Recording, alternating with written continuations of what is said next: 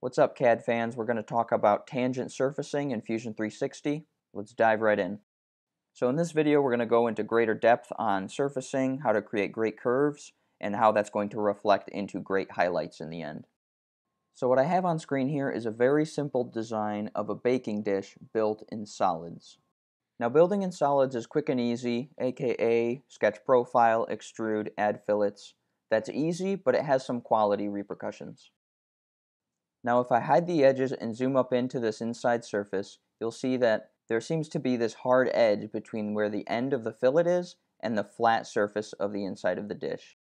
And if we jump into the render mode, you'll see that in the rendering, the highlights will bounce off of that hard edge. Now of course this is not always going to be a problem. However, if you want a large curve, then you're not going to want awkward transitions on the surface. And if that curve was just a small radius on the inside of a stamped sheet metal dish, it wouldn't be as big of a deal as a much larger curve on, let's say, a plastic injection molded part. So now in the render mode, you'll really see where the light wants to collect, and it's right on those fillet lines. So now let's make a dish with some more complicated curves. So let's throw this away and start from scratch. So as usual, I'm going to start with a sketch on the top plane, and this is going to become the bottom profile of the dish. So I like these center constrained boxes because I like just to have the whole dish and everything I create to be kind of center or in space. And all of these lines, all of these outside lines, I'm going to turn into construction lines because none of them, of course, are going to be part of the curve network. So in my last video, I talked about how I can create tangency in curves by constraining the ends of the spline to the X and Y axis, so they would either be straight up and down or perfectly horizontal.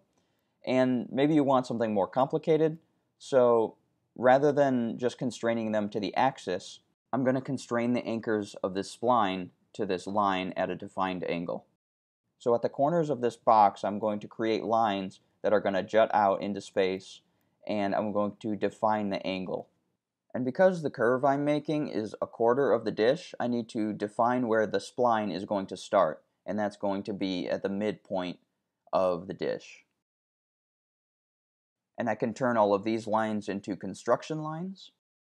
And now I can connect the lines with a spline, and I only really need 2 points to control the curve of this spline. And I'm going to constrain the anchors to these construction lines, and now I'll quickly mimic the same type of curve to finish up this quarter of the dish curve profile. So I got to slow up right here and say that I want this whole thing to be parametric, so I need to add a dimension. And so I need to know how far I want this endpoint to be from this box. And it's just another variable in controlling the curve. And so I'm just going to play around with these spline anchors until I end up with something I'm happy with. And I need to add one more dimension on the top. And I need to close this off because this is going to be a surface. So I now have the bottom profile sketch done. So what I like to do now is to create the top profile sketch. So I'm going to offset a plane and sketch on that. And I'll quickly whip up this sketch and I'll make it one continuous spline rather than two.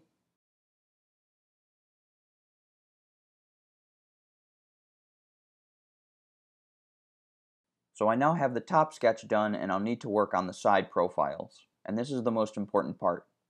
Well, maybe. But let's get to work. So I'm going to start a sketch on this front plane and connect the endpoints of the previous splines from one profile sketch up to the next. Now I don't want the top of the curve to be vertical, so we're going to do the same thing that we did on the first sketch, where we're going to make a line and define the angle. And now I need this bottom line to be tangent with the x-axis, and so I can pull it outward as long as it's connected to that point. And again, make the spline connecting the 2 points and connect the anchors to the construction lines.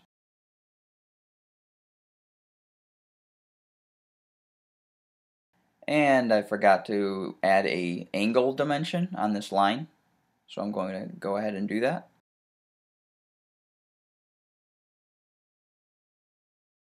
Great, we have one more spline to make to finish up this framework. So I'm going to quickly jump into this. And remember, it won't come out of the mold if this line is vertical. So we got to put this at an angle. And the bottom construction line, of course. And we're ready to add the spline. And put the anchors on the construction lines. You'll also see that I can constrain this anchor point to the midpoint of the construction line, which means I can control the velocity of the spline coming out of this construction line with the overall length dimension of the construction line. Now, dimensioning can pretty much fill its own video, so I'll save that for another time. I do want to point out this cool tool called Curvature Comb, and that will show you how smooth your spline is. So this comb that fans out from the spline will show you the velocity change or tightness of the turn in the spline, and will exaggerate where you have smaller turns that you can't see immediately. It's a really useful tool because it just gives you a better understanding of the curves that you make. We can get more in depth with it in another video. But I'm just going to quickly remake the spline so it's closer to the other side. Almost there. And done. So now we have the framework that's going to make up this corner. And just like in my last video, we're going to turn all of these sketch profiles into surfaces and patch between them. But there's something different about this one. Remember that those top lines that come off those side curve sketches aren't perfectly straight up. They come out at an angle. So rather than extruding them, we're going to use a sweep tool. So let's get the others out of the way first. So I'm going to use the extrude on this side, and then the extrude on the second side. And then I'm going to fill in the bottom with the patch tool. And there we go. Now the thing is, I can still fill this in. So if I go to my sketch, showing that extended line, I can patch up this whole network of lines. Now that's enough information to make a curve, but I want to make sure all of the tangencies are accurate in where I want them to be. So I want to create another surface that's going to snake around that top edge sketch. So I'm going to use the sweep tool to grab that extended portion of that line and drag it all the way around that edge. So now that I have all my curves, I'm going to hide the sketches and inspect my work. It's also important to hide the sketches because now that I'm going to patch it up with the patch tool, I want to make sure that I'm selecting the edge of the surface rather than just the sketch line. So I'm going to go to the patch tool, disable the chaining, and click all of my surface edges. And make sure that it's on tangent mode rather than just connecting them. So now that I have the curve that I want, I can hide the other surfaces and mirror it around. And I'm just going to speed through this. Okay, so now I'm going to mirror my parts around. So I'm going to mirror over this corner to create half, and then mirror over the half to create the full dish. And there we have a smooth surface. So now I got to sew it together. So I'm going to combine all of its parts.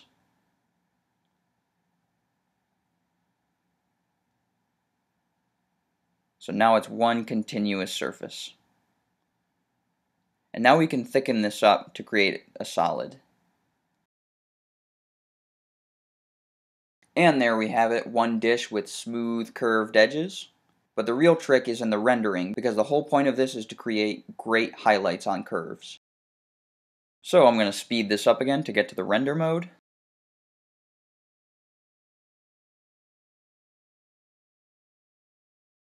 And I'm going to add a fillet to this top edge, just so there are no harsh corners in the rendering.